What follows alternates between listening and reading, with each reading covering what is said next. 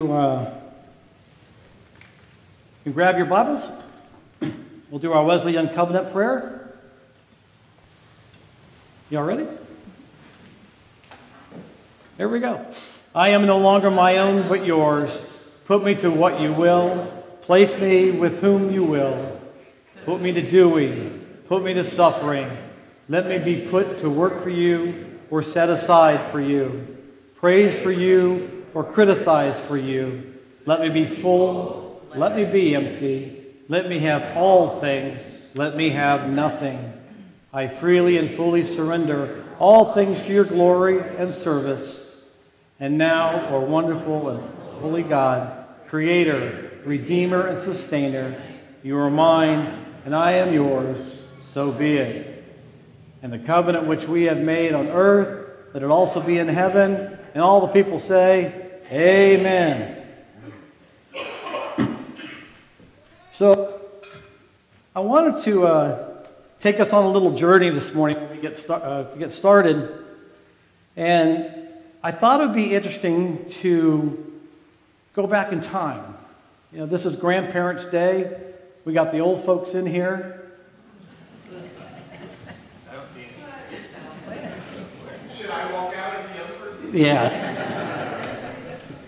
But I think this might be kind of fun for you all. So I want to start with the greatest generation. And what I want to do is I want to talk about the technology that came to be with each of these generations. And it was during those folks that was born 1901, 1927 that the television was invented. Does anyone here have a television? Raise your hand if you have a TV. Okay. Okay, you can put it down now. Is that a good thing or bad thing?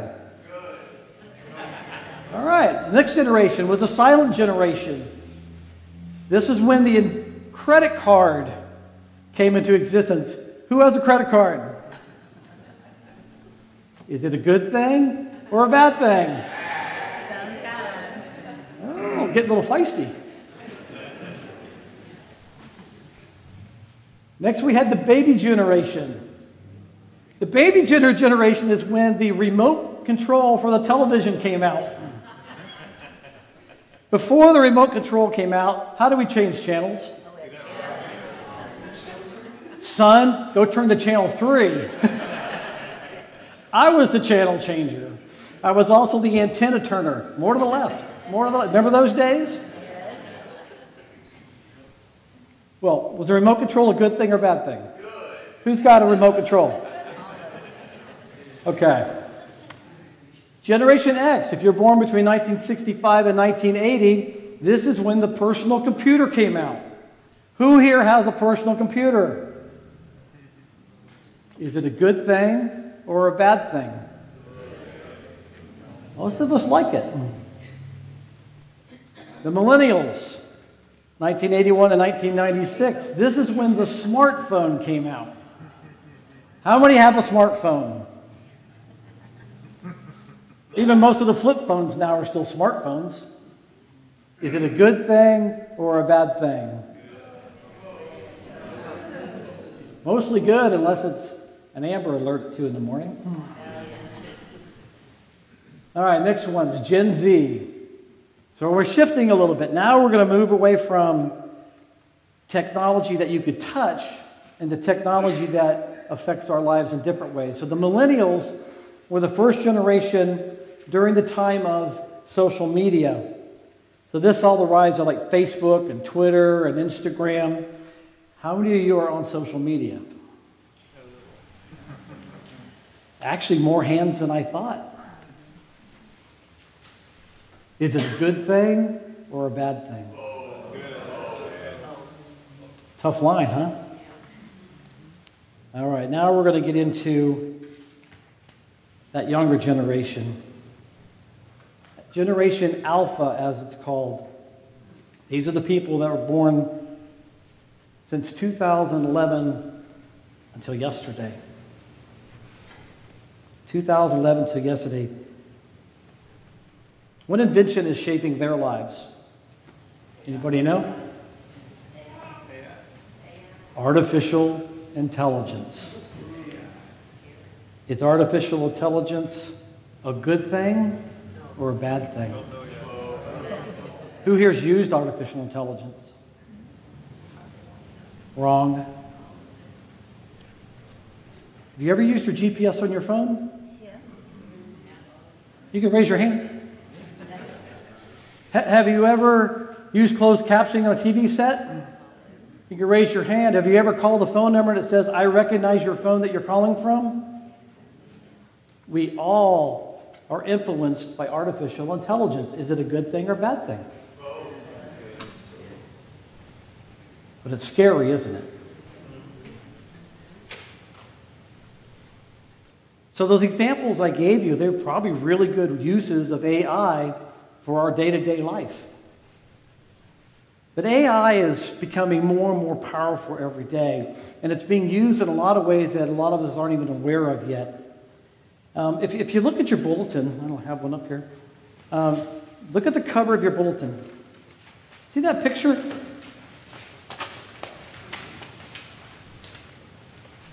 I created this picture using artificial intelligence. Those are not real people. That image is created by artificial intelligence, but I have to tell you, that wasn't the very first picture I created. And what I did was I went into a program that's artificial intelligence, creates things, and I told the AI, I want an image of a loving family enjoying a sunset picnic in a field of wildflowers. Grandpa reads to his 5 grandchildren while Grandma crochets nearby, and a red bird is on a branch overhead. And this is the first image I got. And it's pretty close, except Grandma's not crocheting, and that boy next to Grandpa looks like a mutant. I don't know if you can see it, but his face is all distorted. I said, well, that's not a very good picture for the cover of a church bulletin. Let me try this again. So I asked it again, and this time, well, I got 2 grandpas. and that bird looks like it's about to beat somebody with a stick. So I had to go back into my program. I had to type a few more words and make some changes, and well, Grandma's back. But that red bird is making a nest in her hair. So finally, I made a couple more changes. I said, let's make Grandpa Hispanic. What you have to do is you have to say things that are different enough that it forces it to rethink what it's going to create. So I said, make Grandpa Hispanic, and I didn't worry about Grandma doing crochet, and I got the image. Now, I have to wonder, did Grandma die and that's the daughter? Or did Grandpa remarry and rob the cradle? But I went with this image. AI is not infallible. AI is brand new. AI is it's trying to discover how it can be a good tool for us all to use. So is AI a good thing or a bad thing? Depends on how you use it. So there's a lot of concerns about the effects of AI, so I think it is important to see its potential for good. For instance, I use an AI application on my phone that gives me daily prayers for every day. It understands the different scripture I've been going through, and it leads me to a specific prayer that another pastor has done, and I read it and I go, wow, that just happened to fit what I like. It also gives me the opportunity to find other Bible resources, to search Scripture very quickly. And when you can't quite remember how a certain verse goes, instead of using a Google search, I can talk to it, and it says, well, this is where it is, and these are all the places in the Bible where that word is being used. And wow, it's a powerful tool. And it's the same power, the tool that can be used for within your own communities, with your own families. So you can have discussions about who God is, who the Son was, who were the disciples. It's a great tool in the right context. My big question is, though, when we think about those kids who were born in the age of artificial intelligence, how is it going to influence their relationship with God? Will artificial intelligence replace God in their lives? And that's a very real possibility. Or can AI have them create a stronger, better relationship with God? That's a very real possibility. What happens to your grandchildren and great-grandchildren depends on you. It depends upon how you come alongside them. You have to imagine this world where your grandchildren, they're immersed in a world where AI is going to be their constant companion. You ever drive your car using the GPS like we talked about?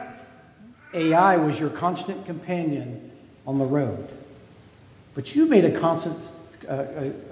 decision to use that GPS AI.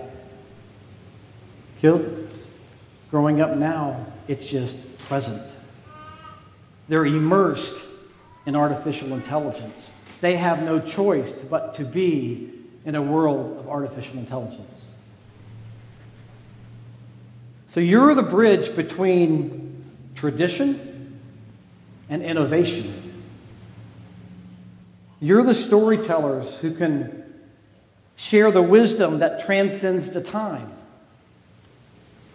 If you can get that tablet away from them to have the conversation. I want to explore what Scripture might be saying about this whole idea of artificial intelligence. It turns out the Apostle Paul, he kind of warned us of what the impact would be when we start to use other things to substitute for God.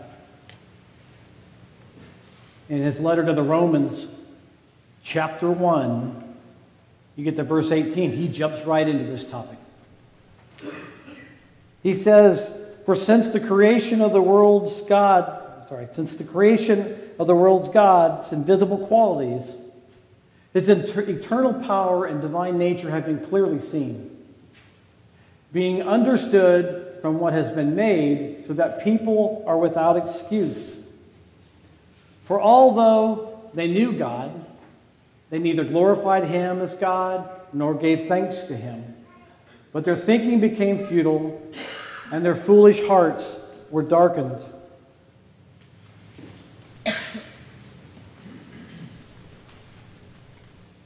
Although they claimed to be wise, they became fools. And exchanged the glory of the immortal God for images made to look like mortal human being and birds and animals and reptiles. What did I just show you on the cover of your bulletin? Image of people created with birds and flowers. I was like a little mini God, and I created mankind and animals and nature. Right now it's two-dimensional. I could have put that up on a TV set or on a video and animated it. They could have been talking, having a conversation. The bird could have been singing, and your kids wouldn't have known it wasn't real. That's what Paul's talking about. That when people start to get to where they know God's real, they hear about God, their parents and grandparents had told them about God, but say, I don't need the God, I got this other imagery of God that I like better because I can do with this what I want to, not what you say I should do to honor that God.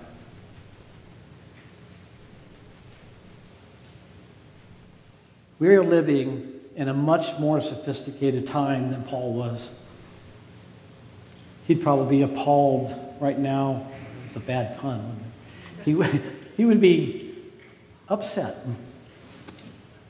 with where things are going and with how we are so easily able to world with our own gods.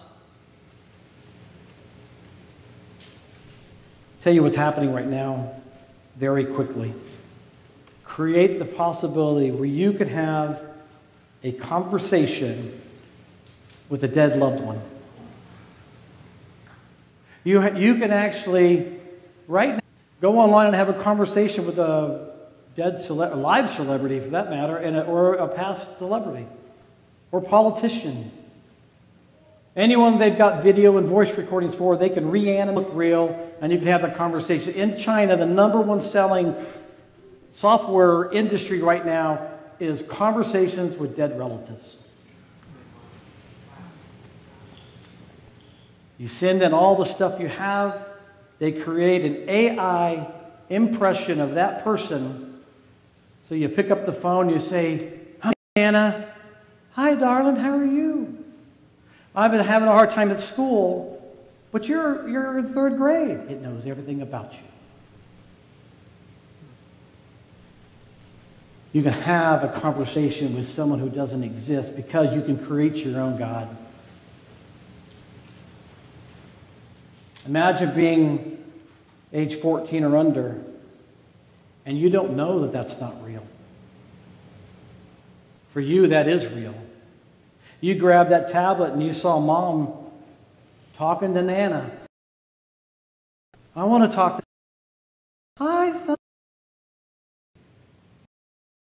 That's the world we live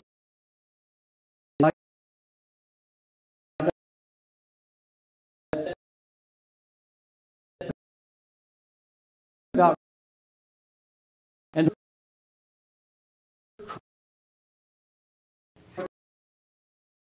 praised, amen.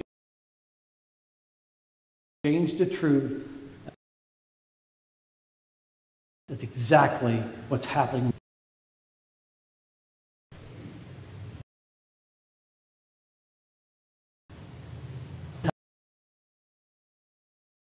Intelligence is moving. ChatGPT, it actually, what it does, okay, say, broken toaster in Google.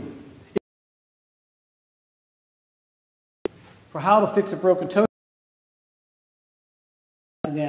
oh, that's a source I've used before. I'm going to click on this one. Then you get step-by-step directions for how to fix a toaster.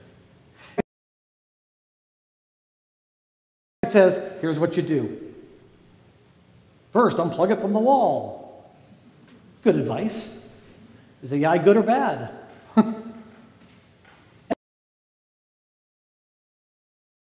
These thousands and thousands of documents that it's be able to.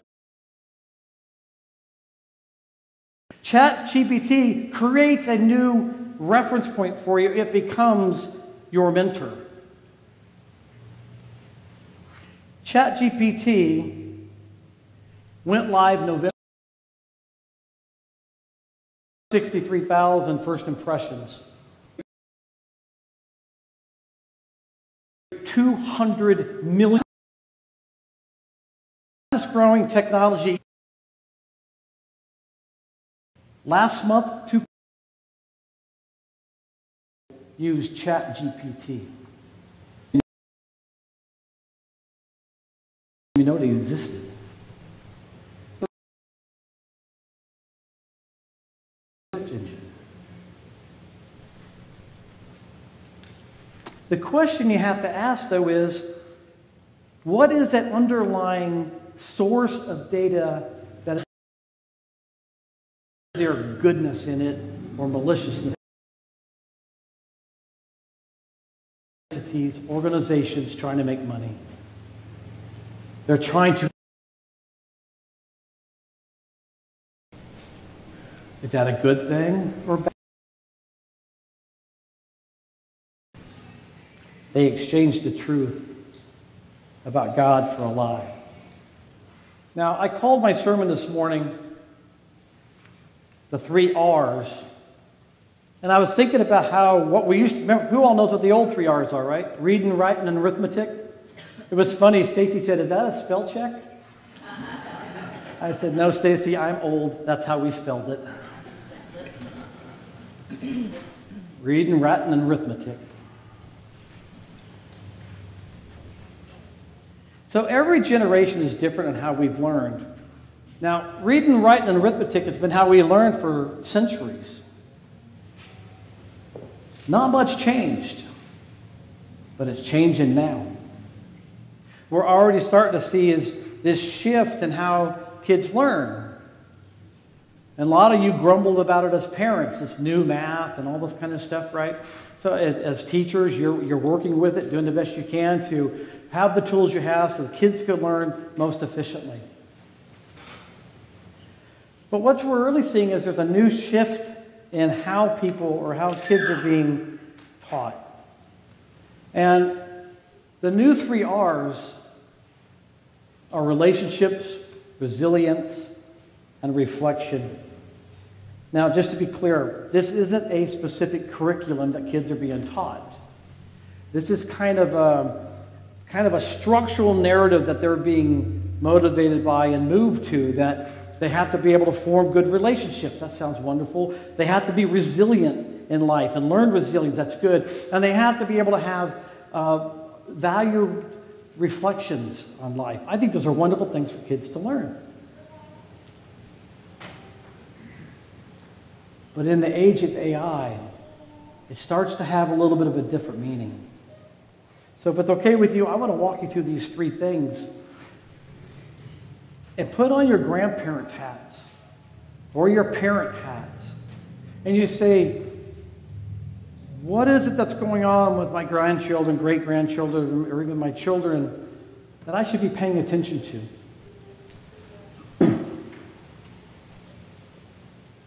So when we think about relationships, kids make a lot of connections online.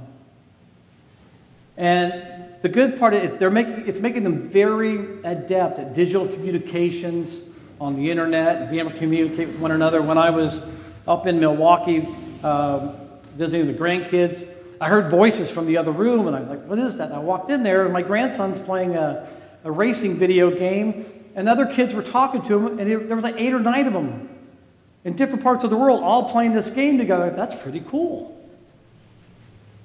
He was interacting with these kids that can't even see their pictures. But they were having relationships, and I heard them yelling at each other even.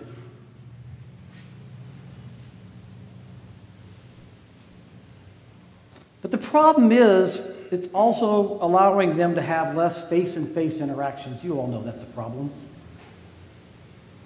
And so kids are having to learn how to navigate these virtual and real-life relationships at the same time. What does that mean for God? Well, quite honestly, artificial intelligence can lead to a superficial understanding of spiritual practices. AI will answer the Bible questions, who was Jesus? Who were the disciples? But the question is, who's providing that data? Who's teaching them those lessons? And you all know kids are curious. Those are the kinds of questions they may be asking. Especially after grandma leaves, grandma visits, takes them to Sunday school. They learn a Sunday school lesson. They get home, they're curious about it. And they chat GPT or wherever they go and say, why was Judas the bad guy? What answer are they getting?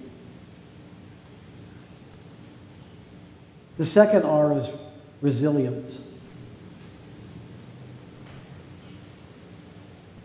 So kids in this artificial intelligence world, they're growing up with this constant flow of information and online pressure. And for the most part, they can develop their resilience skills one of 2 ways. Who's here has heard of cyberbullying? Who's here heard of children that have committed suicide because they were bullied over a post? There's a fellow I was just reading about yesterday, a football player. He thought he was having an online relationship with an 18-year-old girl, fake images. He was tricked into sending photographs of themselves in a compromising position. Then he finds out it wasn't a real person and he was being blackmailed. And he had to come up with enough money they were going to send the pictures to his family, and he tried and he couldn't get the money raised. And the guy said, well, we're going to be sending the photos today. And he killed himself. He wasn't very resilient with the information. He didn't understand he was living in a make-believe world. I'd have to say AI probably helped lead to his death. Is AI a good thing or a bad thing?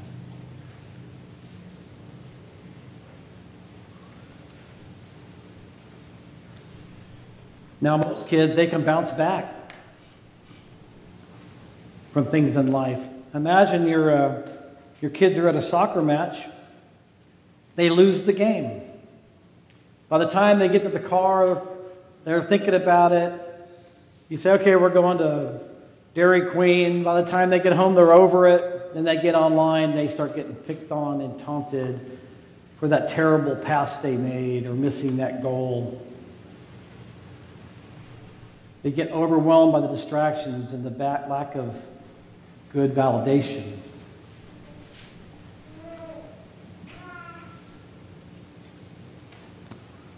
What about God and all this for resilience? The reality is that artificial intelligence only provides gratification. When I'm typing these things on my chat GPT, I'll actually do things like, here's the response, what's the recommended blah, blah, blah, and it'll say, that's a great idea to explore those opportunities. It's creating a relationship with me. Sometimes I'll even type, sorry, I meant. Anyone here ever say, I'm sorry to Siri? I'm serious. Yeah. If you start using those tools, they start having an interactive personality. And I say sorry to my GPS. I'm sorry, the address was this. What's the opposite of that? I learned to become a calloused person. And so my first instinct is, oh, you did it wrong. You should have known I meant this. Is AI good or bad? If you're under 14, how do you know?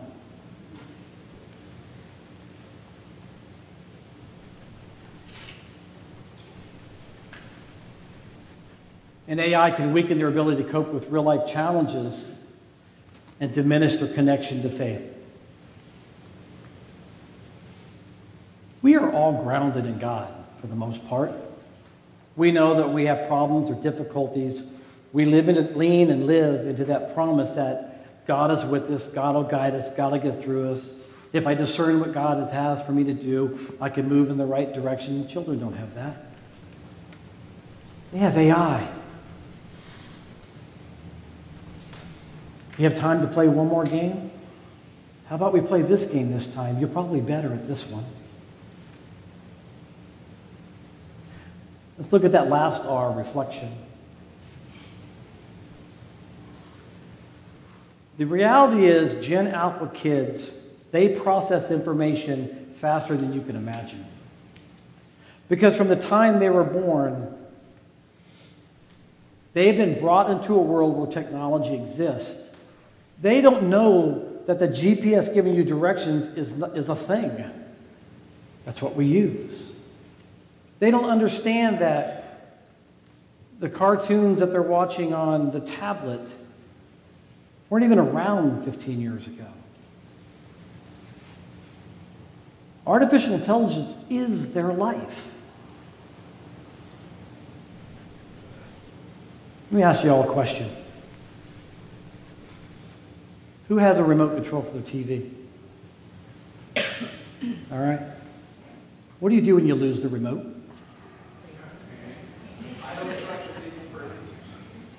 I have one TV set that only has an on-off button. If I lose the remote, I literally cannot do anything with it. I have to download an app and use the app on my Vizio TV. Let me ask another question. How many of you ladies can take the remote away from your husband on a game day? Imagine that remote control and how it's integrated itself into your life. That's AI for children. It's not something that you can take away. And without it, they're going to be lost. They won't know how to navigate through life because that is the life they're growing into.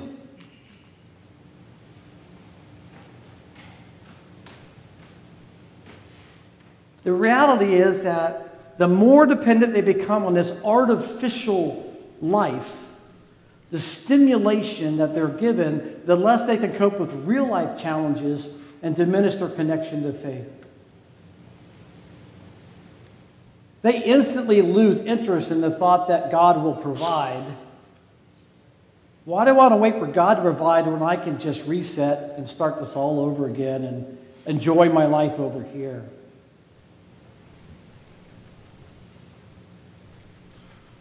When you're young and you're living, and even as you get older and you're living in an AI world, it begins to hinder your ability to process your experiences. It begins to erode your ability to grow strong in your faith. It's the world's best distraction from the one true God.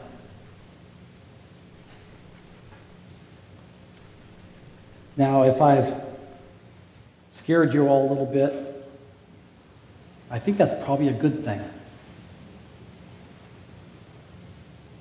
I want to show you a very, very interesting quote that I ran across. This is, the fellow on the screen is the CEO of Google. It says Alphabet. They run Google. His quote is, "Artificial intelligence will have more profound impact on humanity than fire, electricity, and the internet." Is that a good thing or a bad thing? Think about it. Fire, electricity, the internet, they're good things. But as parents and grandparents, don't we teach our children that fire burns, electricity can kill, and the internet can be dangerous? There's a responsibility that comes with these things, and we're not even thinking about the responsibility that comes with artificial intelligence. See, as I said, it's part of their nature now. You have to get in with them when they're young and say, "This is a computer, darling. It makes up things that you want to hear, son. This isn't real. What's real is this is where the birds land and build their nests. This is the real love that you're showing for your brother, your sister. That's real. The computer can't be real like that."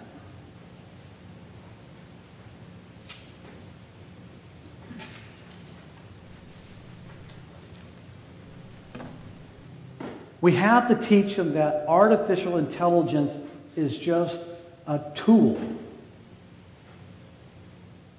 Knowing that they may have the same separation anxiety that you had if you can't find the remote control. Think about that. We have 5 remotes in our house, and one time I couldn't find one of them. And there was something on TV I really wanted to watch. So I had to download a different app for that model TV so I could change the channel. Yes, I was getting anxious until AI fixed my problem. And I'm a grown man. Imagine me being 10, 11, 12, 13 years old. Now it's a traumatic experience.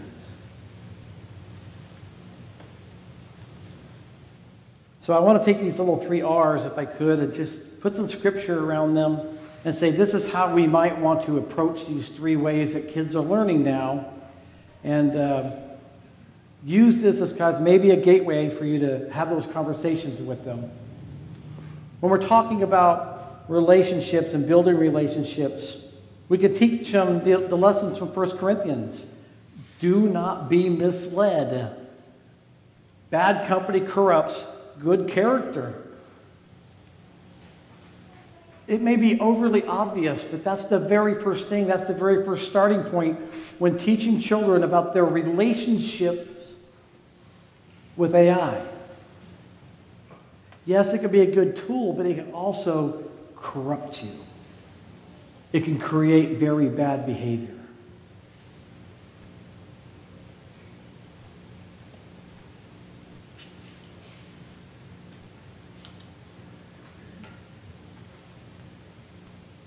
We can use James chapter 1, verses 2 and 3, right there when James kicks off this whole letter. And this sets the tone for the whole book of James. He says, "Consider it pure joy, my brothers and sisters, whenever you face trials of many kinds, because you know that the testing of your faith produces perseverance. You instill this into a child from the time they're walking and talking. You're starting to give them an antibody for those times they face hard times in a virtual world."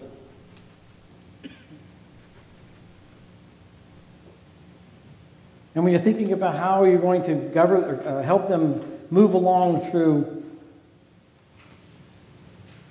taking reflection and trying to understand where God is in their lives and where virtual reality fits in their lives. John 15:4. "Remain in me as I also remain in you. No branch can bear fruit by itself. It must remain on the vine. Neither can you bear fruit unless you remain in me." They have to understand that they are God's children. And that's a lesson they have to learn very early. That even more than them being your grandchild, they're God's child.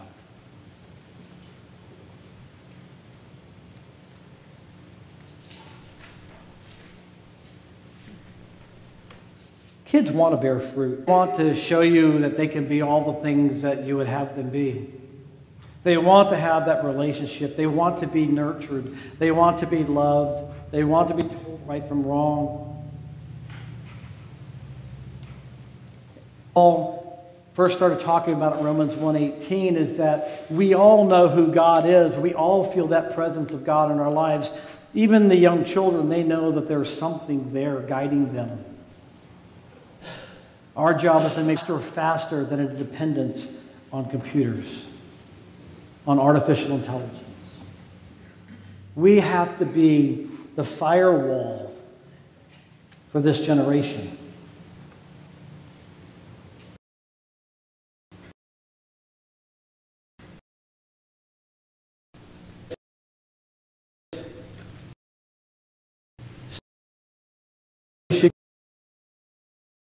They want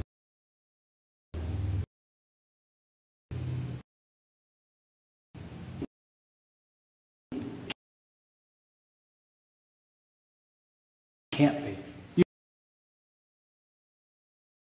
You have to be there. I said, fault. The future, our great us a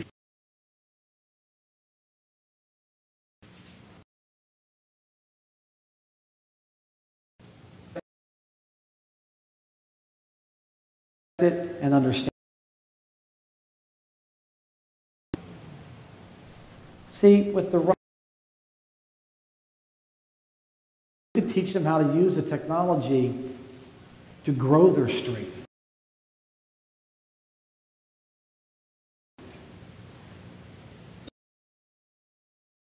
That's there.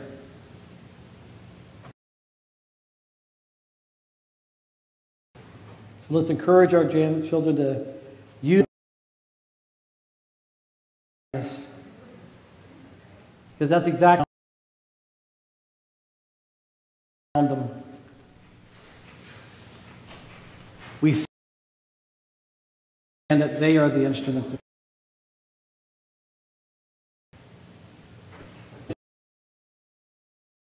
time with your children. Does anyone here right now do that? When they come to visit, are you just babysitting, or are you about things? I hope today has changed your mind and made you understand the importance of doing that. I want to close with this. When I think about artificial intelligence, I am very much comforted by knowing that we are built in the image of God. All of us, we were built in the image of God. No machine ever will be. And as AI continues to evolve and it mimics certain human attributes and behavior, it can never, ever replicate the qualities that make us human. The capacity for love, our ability to show compassion, and our divine creativity. That's what you embed inside your children and grandchildren. You make them fully understand that they too are children of God. We're spiritual beings. We possess what only the children of God can possess: the love of our Father, who sent his Son to die on the cross so that whoever believes in him shall not perish, but have eternal life. Amen? Amen. Let's pray.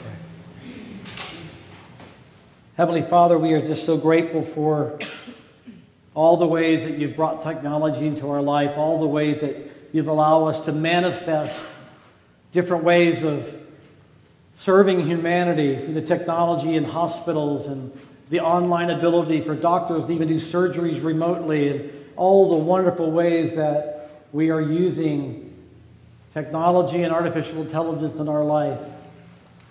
But Lord, we also ask that you help us guide our children to the right use of technology, that you help us understand and discern the ethical boundaries for technology.